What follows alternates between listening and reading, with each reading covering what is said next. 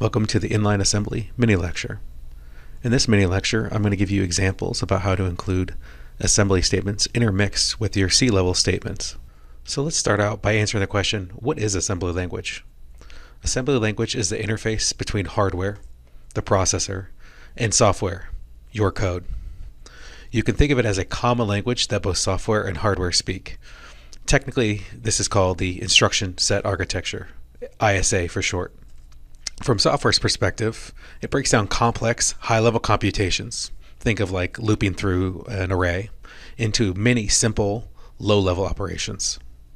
From hardware's perspective, it tells the hardware what needs to be done, while the hardware chooses how to do it, ideally to increase performance, and this is called the microarchitecture. So now that we know what assembly language is, why would you actually use assembly language? Well, the first case is optimization. Sometimes you can outperform code that the compiler generates. And in general, there are many special use cases where you might want to override the code that the compiler will generate. Another case that you'd use assembly language is to leverage special knowledge about the hardware. For example, processors present many different types of special instructions that the compilers won't use unless you explicitly do it using assembly language instructions. And lastly, if you want to get the ultimate low-level control over how exactly your software uses the processor, you have to use assembly language for this. All that being said, you must have a good reason to code in assembly, because generally the compiler is going to produce more correct code quicker, and it's going to outperform your handwritten assembly. So who uses assembly language? Security practitioners, reverse engineers spend most of their time in assembly language. Game developers, ones that have to interface with new graphics cards or desktop processors, have to use assembly language. Embedded system programmers and firmware writers often code in assembly language. Operating system and virtual machine writers have to use special hardware features and manage the hardware at a very low level, so they write in assembly. Compiler backend writers use assembly language because they have to take the code that's in the compiler's intermediate representation down to an assembly language program for a specific machine. And lastly, of course, if you're going to work with tools and create tools that modify, analyze assembly language programs, well, then you have to do a lot of work in assembly language. So now that we know what assembly language is and who uses it and for what, the first question you're going to face when you try to do your own inline assembly or assembly in general is, where do you find assembly instructions? Well, before we start the search, we got to know kind of what keywords to use. The first note is that assembly language is processor and sometimes version of that processor dependent. For example, x86 is different than x86-64. ARM even has their own 64-bit instruction set and 32-bit instruction set. Even more, they have a special instruction set called a thumb instruction set, which has 32-bit data but only 16-bit instructions. Beyond just the processor and the version of the processor, many processors have special instruction set extensions, basically added instructions that they support. For example, a floating point unit or vector instructions, and more recently, instruction extensions that focus on security with encryption, AES, hashing, SHA, and trusted execution environments, SGX. Before you get started with assembly, be careful, because the instruction behavior can be vendor dependent. For example, both Intel and AMD implement x86 and x86-64. But if you code your instruction a certain way, it may actually have different results on Intel machines versus AMD machines. Now, these are very rare circumstances, but should you find yourself in long debugging sessions, you need to be aware that it could be the processor's interpretation of the instruction that's at fault, not your software. Now that you know what to look for when searching out assembly instructions, let's actually do it.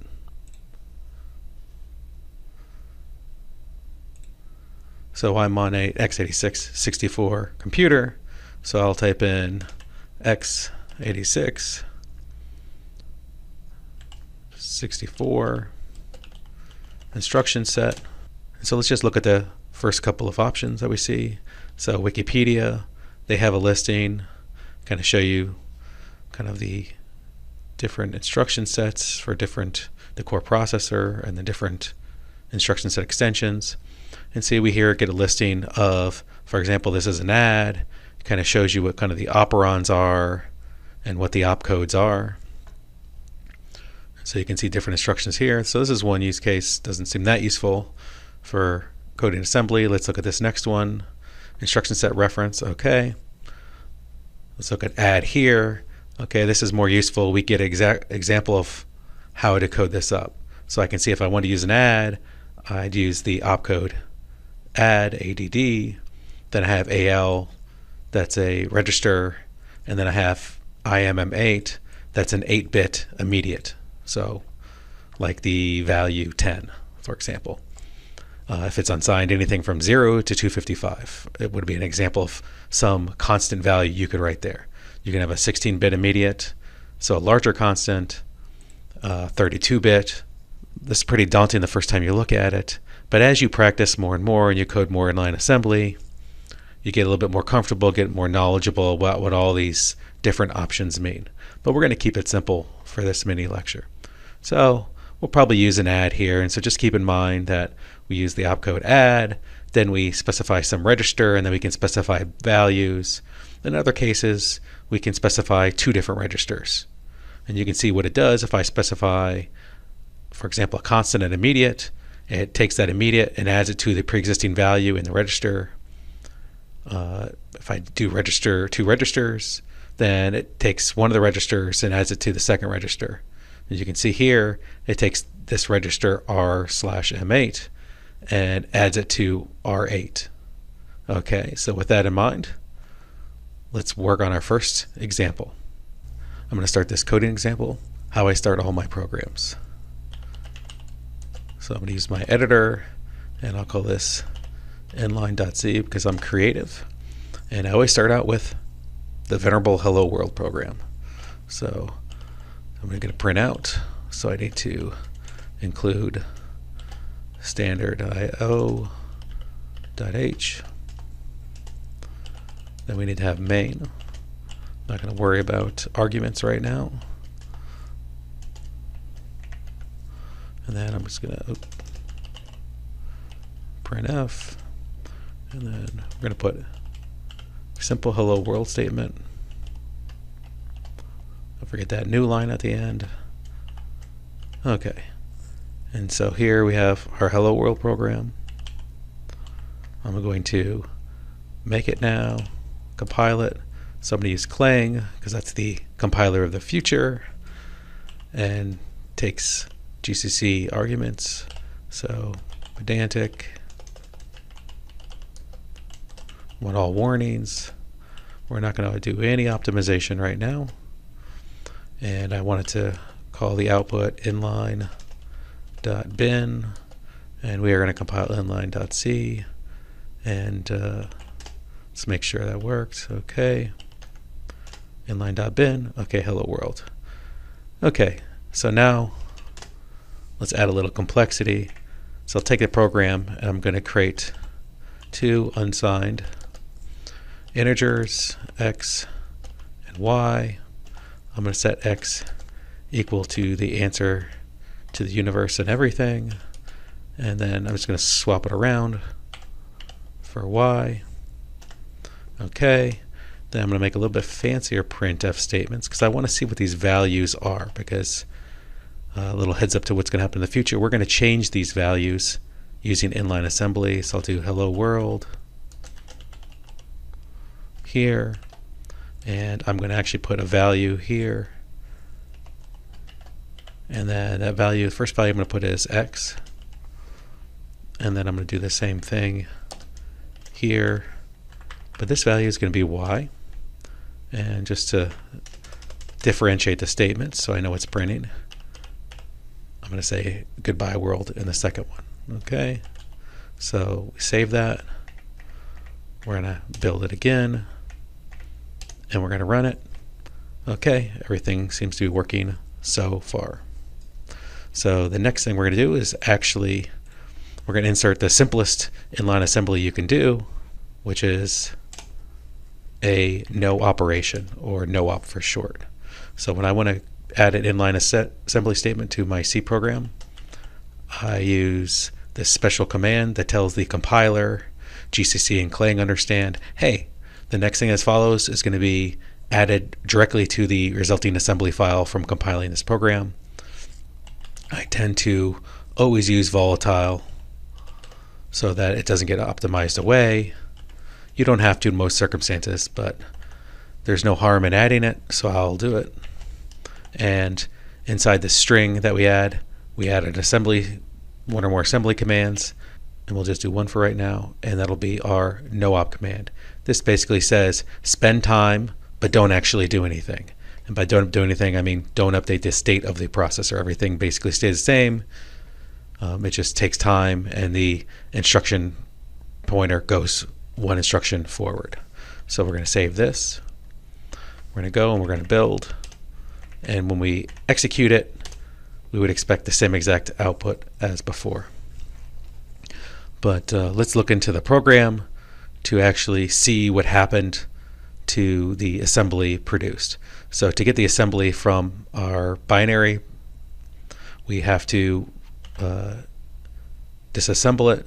So there's a tool for that, object dump, and we're going to pass it -D, and then we'll pass it the binary file. And as you can see, when I do this, it disassembles it, meaning it goes from the machine code back to assembly as best as it can, and puts it out to standard out. So we want to kind of save this, and I'm going to save it to inline.dump. Okay, so now if we look at inline.dump, let's look for main. So this is the assembly version of main. And so if we see here, this is our no op that we added here that got inserted by Clang due to our inline assembly statement. Then you can see shortly after that, it calls printf. Okay, so that is our first kind of trivial example of inline assembly. Most of the time when you're using inline assembly, you want the assembly code to interact with the surrounding C code. So let's look at how to do that now. So go back into our source program, and we're going to use that add instruction. So I'll just move this down so we can remember what the add instruction looks like, how to use it. So we're going to use add. It's not case sensitive, so we're fine. And basically is the add that takes two registers. One register will hold X, and one register will hold Y. And if we do this, so we can look at one of these examples here that takes registers, and if you can see this over here, the effect is we add this one to this one and save it to this one.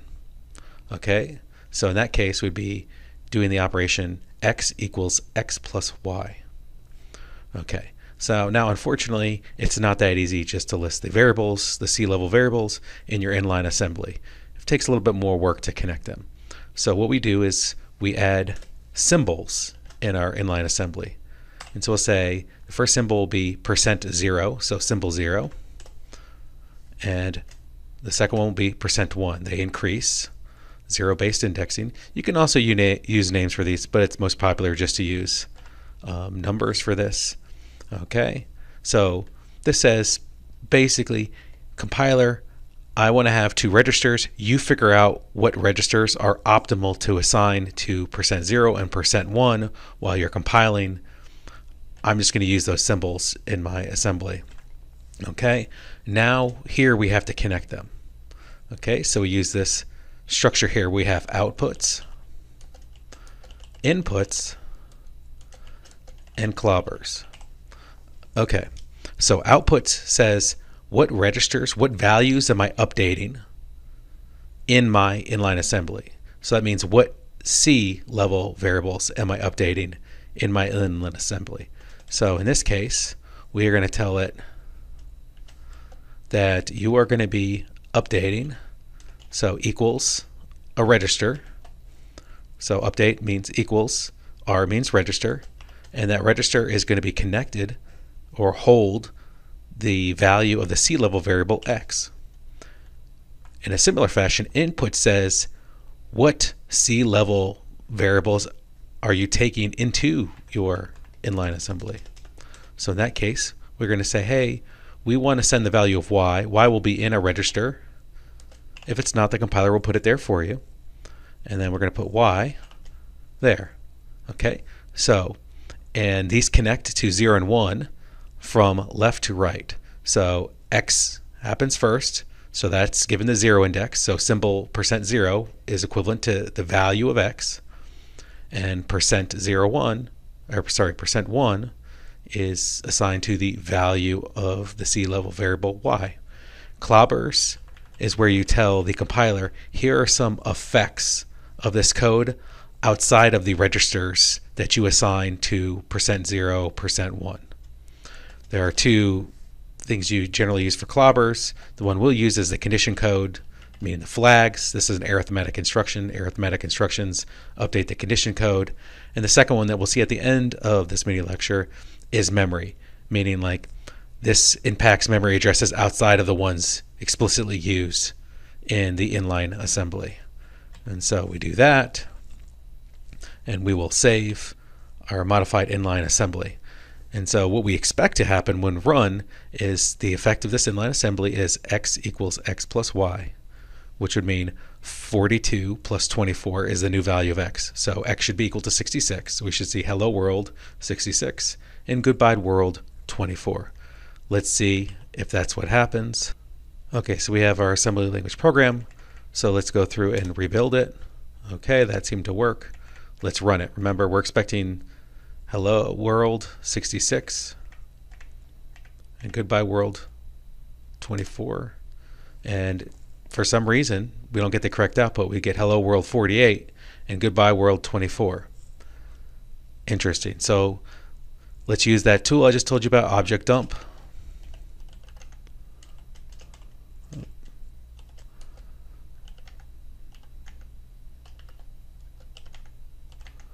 Okay. And let's look at what the compiler produced. So we're going to go to our main, because that's where we know our inline assembly is located. And so we go down. So let's look at this. The compiler produced add EAX to EAX. So instead of using two registers, one to hold the value of x and one to hold the value of y, we get one register. And if we look back up here, we can see EAX is being loaded from the stack from offset 8. And if we look up here, offset 8 is first initialized to the hex value 18. So that's 16 plus 8. So that's 24. So in fact, instead of giving x equals x plus y, we're getting x equals 2 times y. That's incorrect. But how could this happen when we used a fairly simple inline assembly instruction using an online reference? Well, the cause of this was using the wrong syntax. So there are two ways to represent instructions. There's the Intel way and the AT&T way. So let's go back into our program. So when we wrote this assembly program, we said, oh, the output should go into the first register written, or the first operand that appears in the assembly instruction. That is known as Intel assembly language. And in fact, the problem you will run into when you code assembly is much of the documentation for x86-64 assembly is written in Intel assembly. Unfortunately, tools like GCC and Clang operate on what's called AT&T formatted assembly. AT&T format is the opposite of Intel, where the lastmost operand is actually the destination, the target of the instruction. So in this case, this needs to be 0, x, and this one needs to be y.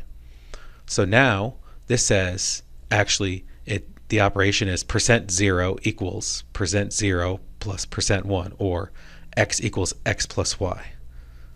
So again, you always have to be careful, especially with x80. This is most common with x86 assembly, that you write the tools expect, unless you give them a flag to tell them otherwise, AT&T formatted assembly, where the destination is the rightmost operand. But most of the documentation online shows Intel formatted assembly, where the destination is the leftmost operon. And it is incredibly hard to debug these things. Even in a simple case, it's hard to debug. Okay, so let's do this. We save it. So now let's build it, and everything should work perfectly, right? Well, you should know that I said it that way because it does not, in fact, work perfectly. So let's obj dump it again and see what the compiler produced. So here, we'll go to main.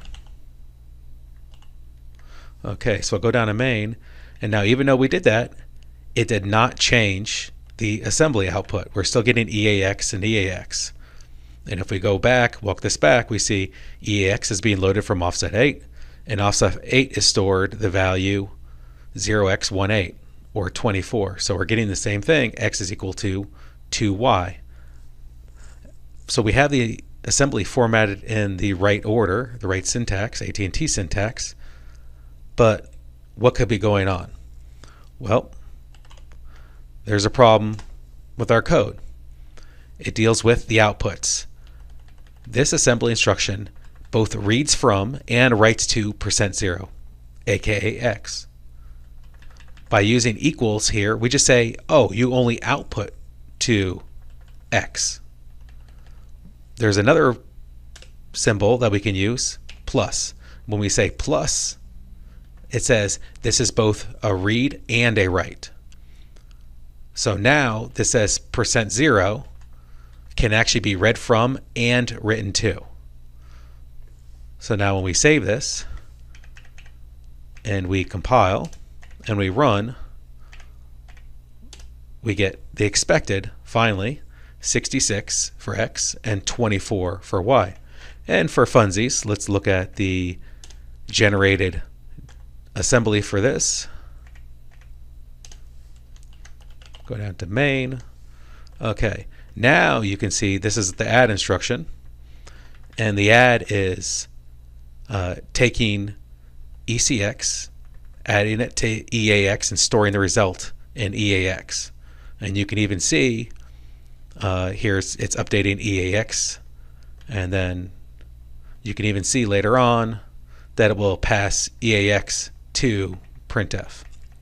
And so you can see here EAX is in fact offset 4, which is 2a, so that is actually the value of x.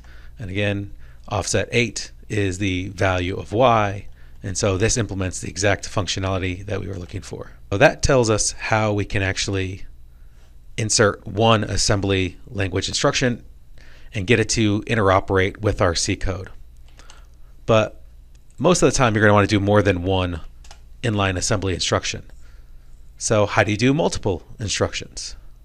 Well, the naive solution looks a little something like this, where we have multiple of these statements.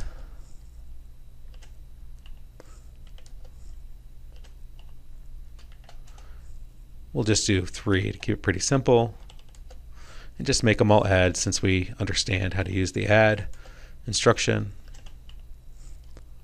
Okay. So in this case, what we expect to happen is I have x, I add y to the value of x, then I double x, and then I double it again. So it should be 4 times x plus y in parentheses. That's our expected output. Generally, when we have multiple lines, we format it like this. Okay, so this is our inline assembly statement. Okay, so we're going to compile this. Hopefully we don't get any, oh, we get an error. So what is going on here? It says invalid register name. Well, there's not naming registers here, so what's going on? Let's look at this next message down here. It says note instantiated into assembly here.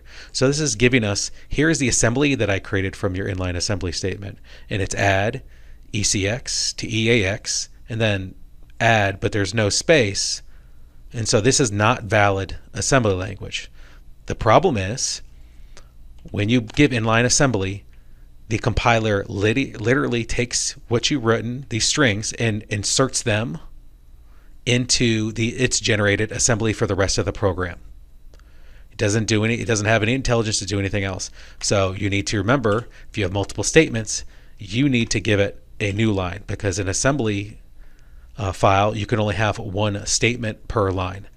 And so they only add one for the whole block. So if you have multiple statements per block, you need to separate each individual statement with a new line. So we can do this. And now let's try to compile again. Hey, and it works this time. Now let's see if we get the expected result.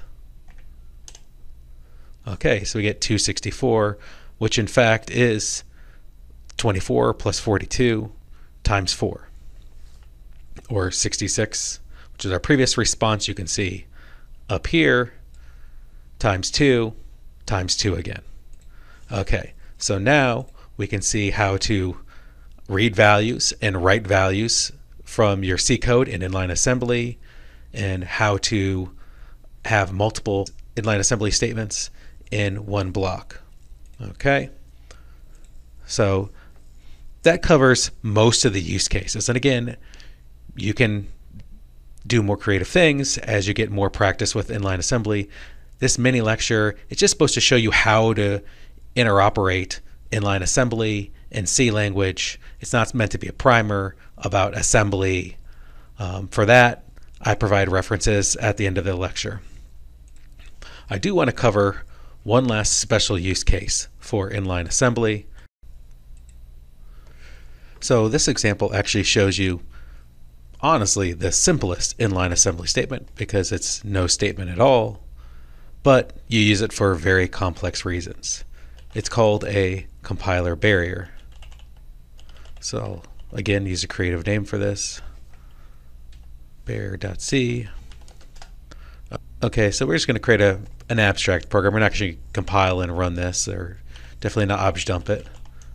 Just want to show you some context for how you would use a compiler barrier.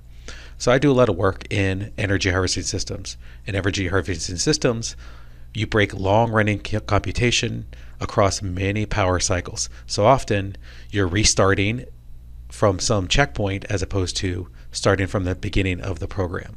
So when we actually start main, we say look up the last checkpoint, and we will start from there.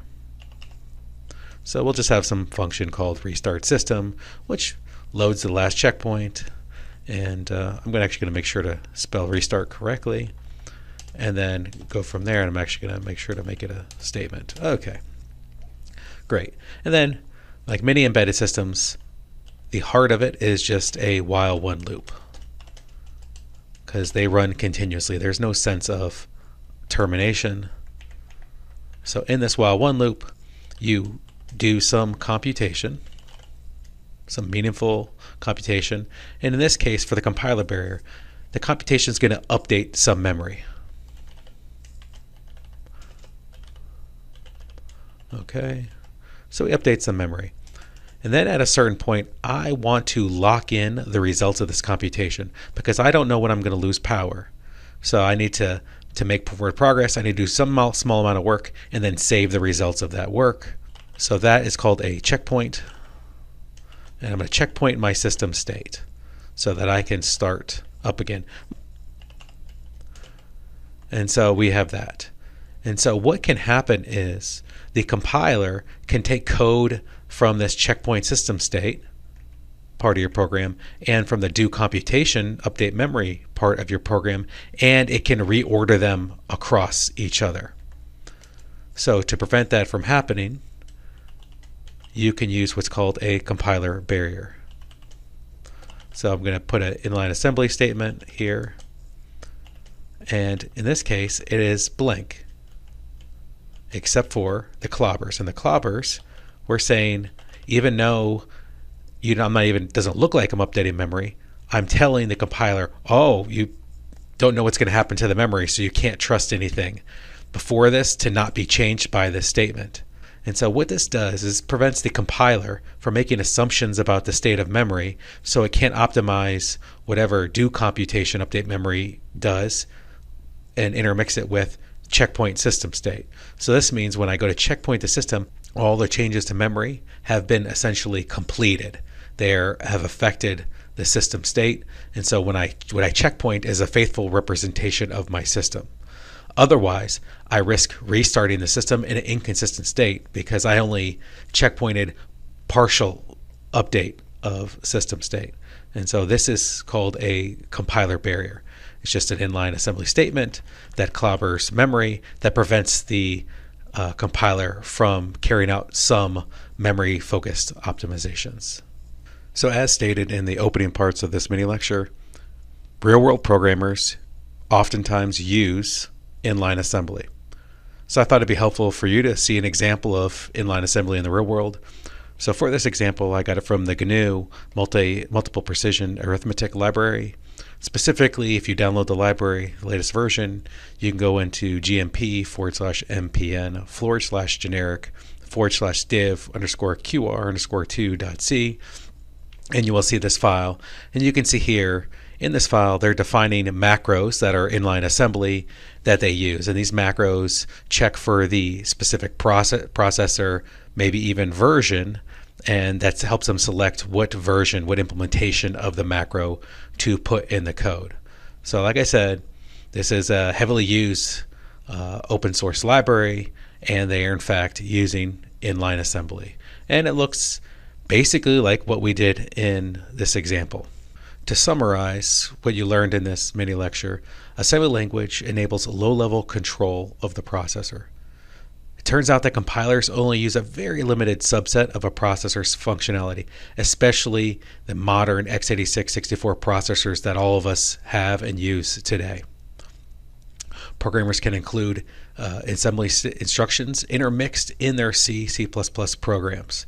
Inline assembly instructions can interact with surrounding C-level variables, reading them, writing them. It can even force the compiler not to carry out some optimizations. And maybe most importantly, if you ever have to debug this, most tools use AT&T syntax for assembly instructions, and most documentation uses Intel format. So remember, the assembly instruction always updates the rightmost operand listed in the assembly statement. As I said earlier in the mini lecture, this is not supposed to be a tutorial on assembly language itself. It's just telling you how you as a system programmer can include assembly level statements inside C and interwork them together. There are lots of great resources that I found for learning more about assembly language, specifically x86 assembly, and I provided them here.